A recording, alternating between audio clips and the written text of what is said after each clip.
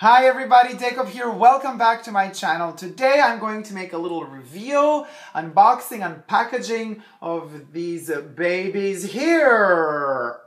Chanel sunglasses, yes. Code is in the back. We're hiding it. It's underneath the barcode.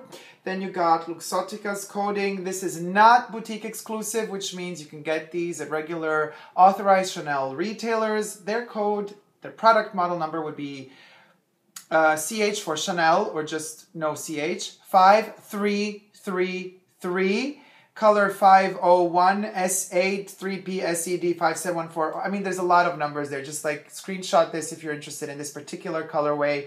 These are polarized, so let's have a look. Present from my mom. So that's an interesting topic. We'll get to it in some time pretty soon as well. So this is the package they come in. Very classic Chanel, the little bum-shaped bottom. There you have it.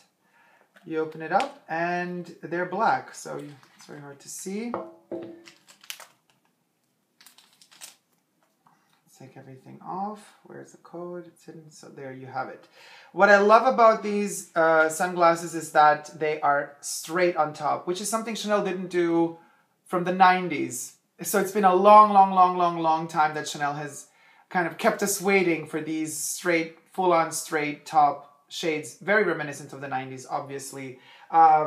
If you look very close, probably not going to happen with the reflection. No, you can't really see. But anyway, every lens should have, and in this case it does, Chanel polarized inscription here and here. Apropos, I promised this and I'm very glad to do so. Shout out to Fab Chanel 81.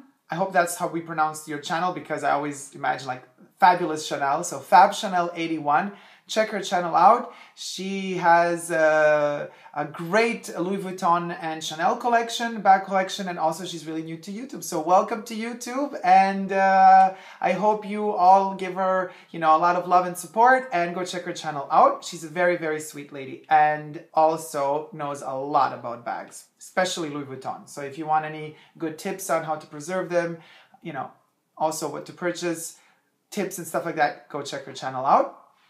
And she also asked me about the polarized, non-polarized logo on the glasses. It should, I wrote you that in a comment already, but, or a private message, whatever it was. But yes, they should have the polarized inscription on the lens. So good that you didn't go for it. You saved yourself a buck, because you never know if they're going to be fake or not fake. This is a particular acetate that has this kind of wooden texture to it.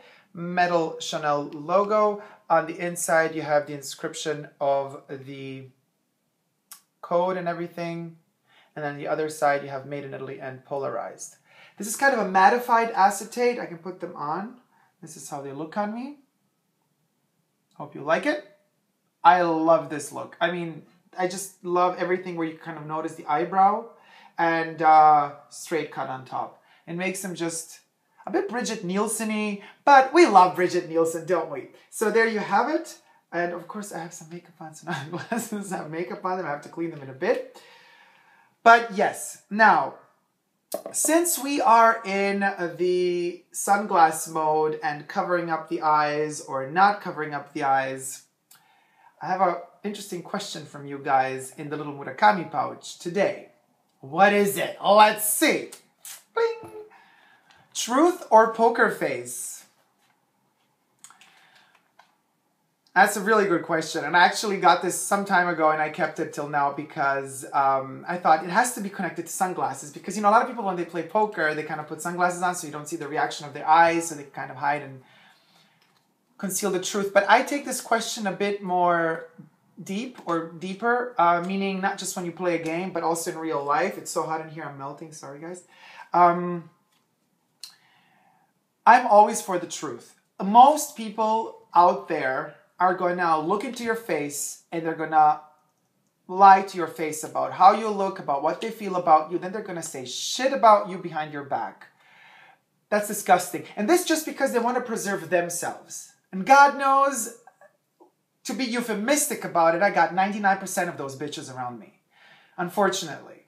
And even more unfortunate is the fact that when somebody like me has the decency and the respect towards the other person to say the truth, to speak their mind openly, also to help the person, usually that type of person that does speak the truth is the type of person that gets punished for it.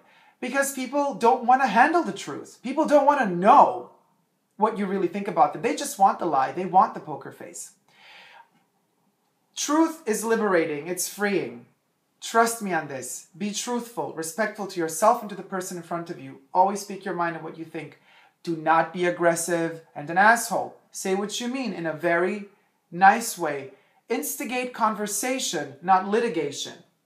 So the point is this.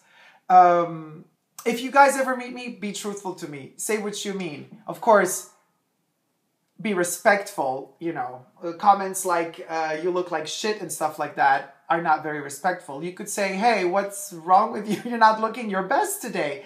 That brings the point very well across as well without using fecal matter in the subject, doesn't it? Unless, of course, you're lacking education, in which case I feel so sorry for you. I hope you get an education.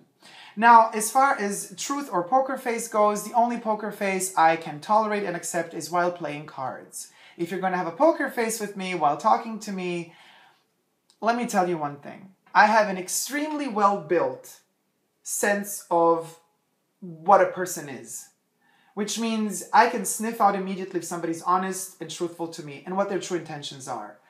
And I respect so much when somebody speaks the truth in their mind. I totally lack respect of those people who smile into your face, who make it appear as if all is fine, when deep down inside they're burning and they just would like to slap you silly. Well, guess what? If you're keeping a poker face in front of me, I still know that you want to slap me deep down inside, so it ain't gonna work. And oftentimes, I would call you out on that as well. So yes, truth, truth, truth all the way, independently from the fact or whether or not this makes people kind of dislike me when they know me. But those few, let me tell you this last thing, those few people that understand that this is actually a bonus and a plus in a friendship or an acquaintance relationship, those very, very few that cherish this, those are the ones that become my best friends. Those are the ones that enter my inner circle. That's my family. Everything else can go buy sunglasses. Love you all. Take care. Share this video if you liked it. Leave me comments in the comment section below. Up it, thumb it. And don't forget to subscribe. Love you. See you tomorrow. Take care, everybody.